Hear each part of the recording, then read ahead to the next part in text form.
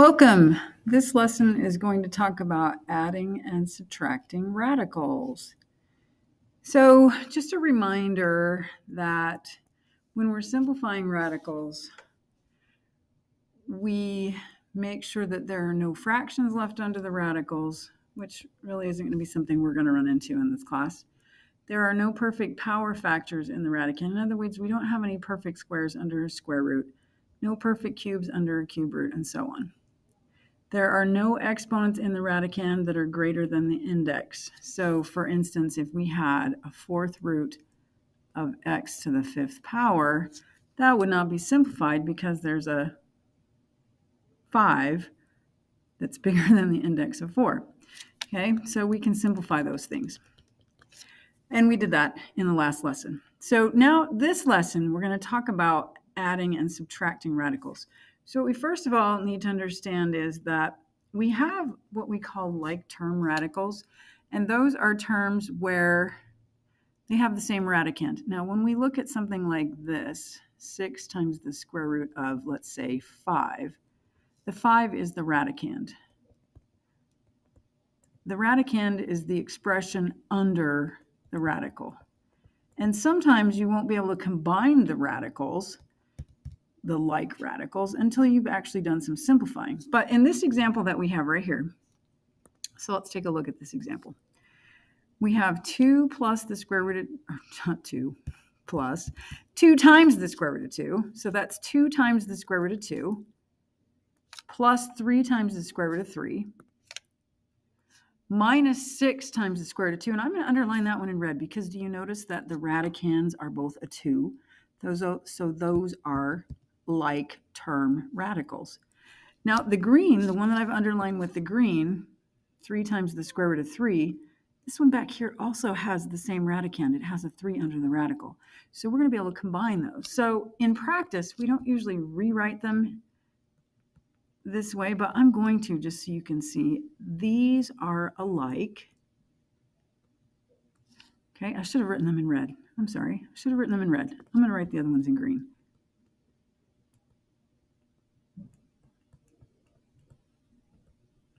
Maybe I will go back and rewrite these guys in red.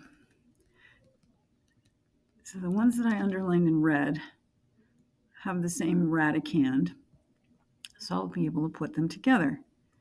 And the ones that I underlined in green have the same radicand, I'll be able to put them together. So the idea is, just like when we have 2x minus 6x, and we have a plus 3y and a plus 4y, those are alike and I can put them together.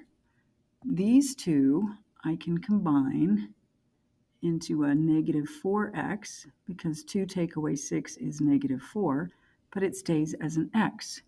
These two I can put together because they are like enough. 3 plus 4 is 7, so I have 7y. So my final answer here, or when I simplified, I'd have negative 4x plus 7y. Well, we're going to do the same thing with these guys. Okay, so what we have is we have 2 square root of 2 minus 6 square root of 2. We can combine that into negative 4 square roots of 2. And we can combine the other two, 3 plus 4 is 7, into 7 square roots of 3. So that our original simplifies to this. Now we cannot combine this one and that one, the negative 4 square roots of 2 and the 7 square root of 3. I can't combine those because the radicands are different. One has a 2, one has a 3. So we can only combine when they have the same radicand. So we're going to dive into some examples, and we're going to do several. So I'm going to look at example 1 here. My directions are simplify the expressions below by adding or subtracting. Now some of them I'm going to have to actually do some simplifying along the way as well. So I underline that 49. I'm going to do some simplifying because 49 is 7 times 7. I'm going to do some simplifying here because in that 8 I have a 4 that will come out. So we simplify and combine some like radicals. So let's see what we have on this one. 2 is a prime, 5 is a prime, 2 is a prime, 5 is a prime. Oh, look, I have radicands that are the same. So I'm going to combine these two Let me underline them in blue. Those two will go together. 2 plus 3. Notice it's a positive 2 and it's a positive 3. Positive 3. So that goes together as positive 5 times the square root of 2. And then these two, all right, I should do some highlighting. Maybe we'll do some highlighting on the next one. Those two both have a square root of 5. So I've got a negative 4 and a positive 3. Negative 4 plus 3 is negative 1. So I have negative 1 times the square root of 5. And you can write it with the negative 1. Or, if you want, or more commonly, we don't write the 1 and we just write 5 times the square root of 2 minus the square root of 5. You can put the 1 in or leave it out, either way. Okay, let's do the next one. So example 2. We're going to look at that 49 as being 7 times 7. So square root of 49 is 7. So that's 2 times 7, which is 14. On the next one, that 27, I'm going to break it down. It's divisible by 3. 27 divided by 3 is 9. 9 divided by 3 is 3. So 27 is 3 times 3 times 3. But notice this is a cube root. So I have 3 times 3 times 3. And that turns into a 3. Cube root of 3 to the third power is 3. Remember, cube roots undo cubes. So the cube root of 27 is 3. And the last one that I have to deal with is the cube root of 64. So I'm going to take the 64 and I'm going to break it down. 2 and 32. 32 is 2 times 16. 16 is 2 times 8. 8 is 2 times 4. And finally, 4 is 2 times 2. I got a lot of 2's. I need 3 at a time because I'm dealing with a cube root, right? It's a cube root, so I need 3 of a kind. So I'm going to have a 2 coming out. I'm going to have another 2 coming out.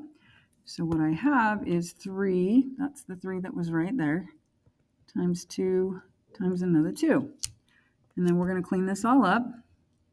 4 take away 3, I could turn that into an 11 if I want to. Or you can leave it like this for a minute if you want. But 3 times, I have to multiply first before I add, right? 3 times 2 is 6 times another 2 is 12. Putting it all together, I have 11 plus 12, which is 23.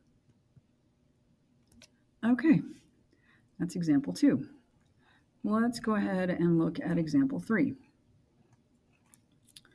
So on example 3, we have the square root of 8. Let me extend that page. We have the square root of 8. And I need to look at that 8 as being 2 times 2 times 2. So if you want, you can go down to the bottom or somewhere on your paper. 8 is 2 times 4. 4 is 2 times 2. All right, I'll just break it down. So that 8 is going to be a 2 coming out. So it's 2 square root of 2. That's the first one. The 27, we've seen that one already. Let's go back over and look at our 27. 27 was 3 3's. So that 27, I have a 3 coming out and a 3 staying under. And the 12, 2 times 6. And then 6 is 2 times 3. And as a product of primes, 12 is 2 times 2 times 3. So I have a 2 coming out, multiplying with the 3 that was already there.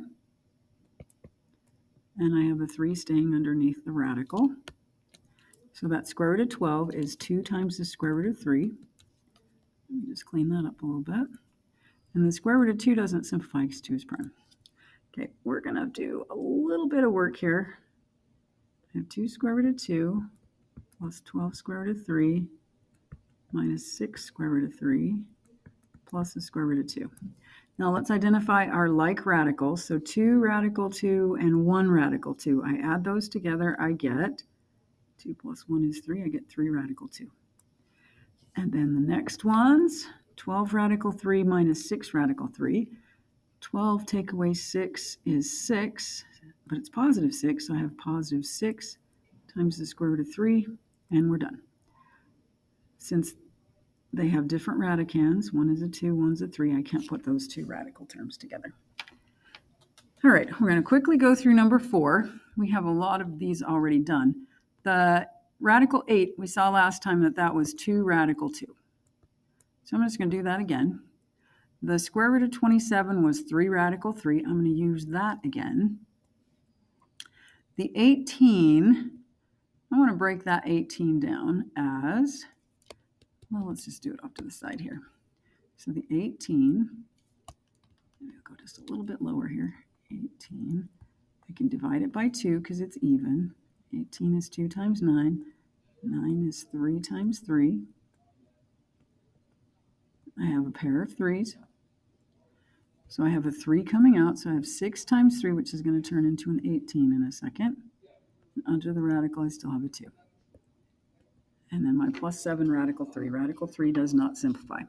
Okay, I'm going to do another step here. That's 4 radical 2 minus 3 radical 3 plus 18 radical 2 plus 7 radical 3. And then I'm going to underline the ones that are alike. So I have a 4 radical 2 plus an 18 radical 2. That's going to equal 22. 4 plus 18 is 22. 22 times the square root of 2. And then plus, wait, make sure it is plus. It's negative 3 radical 3 plus 7 radical 3. Negative 3 plus 7 is 4. It is positive, so plus 4 radical 3. And we are done. Okay, let's flip to the next page, where we have example 5. Now I want you to look very carefully. I have lots of 2's for my radicands, but here's the problem. This one's an index of 3. Cube root of 2 and the square root of 2 are not the same number. They are not the same. You can test it out on a calculator, but they are not the same number. The indexes have to be the same to put them together. And this is index 3. So I cannot put that together with a square root. Okay? Cube root of 2 and square root of 2 are not the same. So this one I will have to leave separate from the other two. It's 2 times the cube root of 2.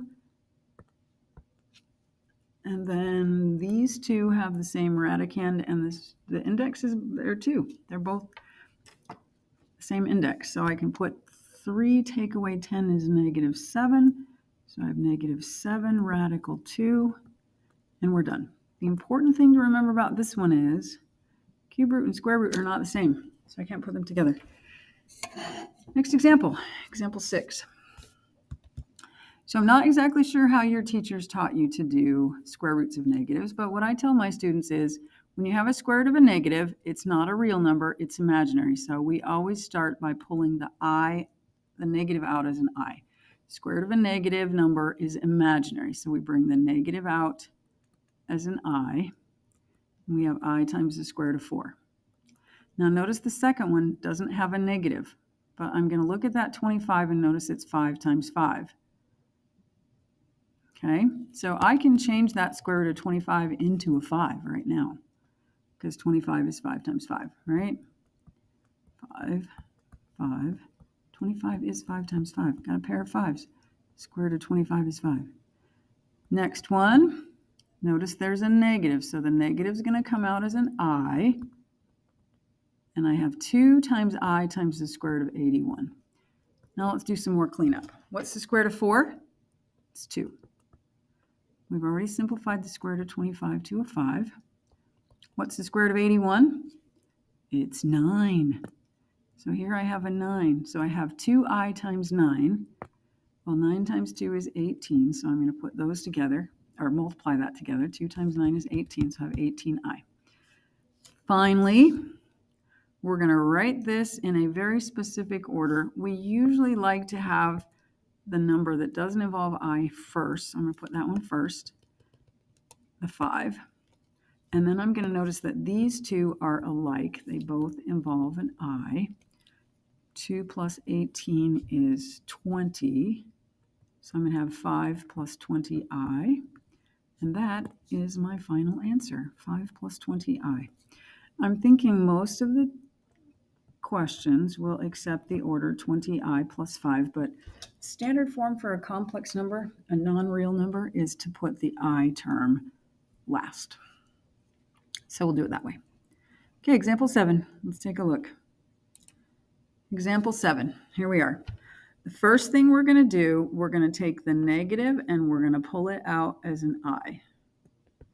Well, I could combine these two first if I wanted, because they have the same radicand.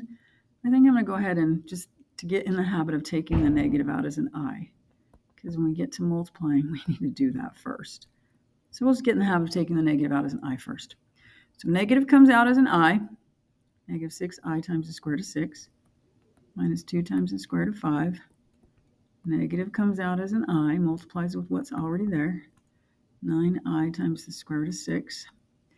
And now I'm going to put together these two because they both involve I times the square root of 6. I think to be consistent, we'll put the negative 2 square roots of 5 in the front.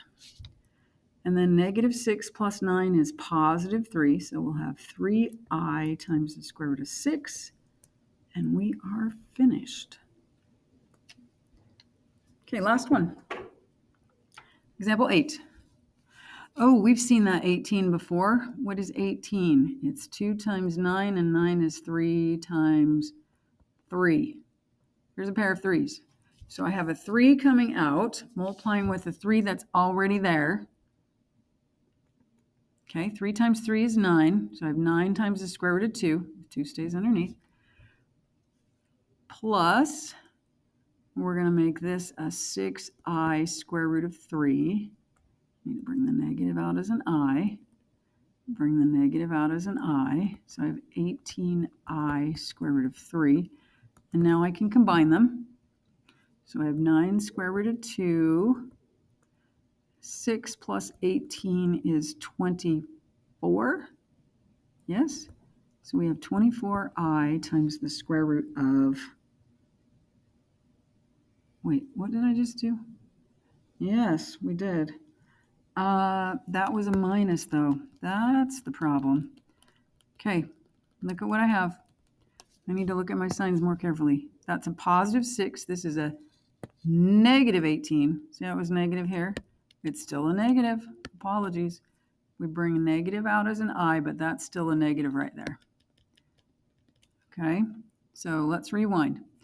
We simplified 3 square roots of 18 into 9 square roots of 2. That is correct. We bring the negative out as an I from this second term. So we have 6i times the square root of 3. We bring in the negative out as an I on the last one. Now, one more time.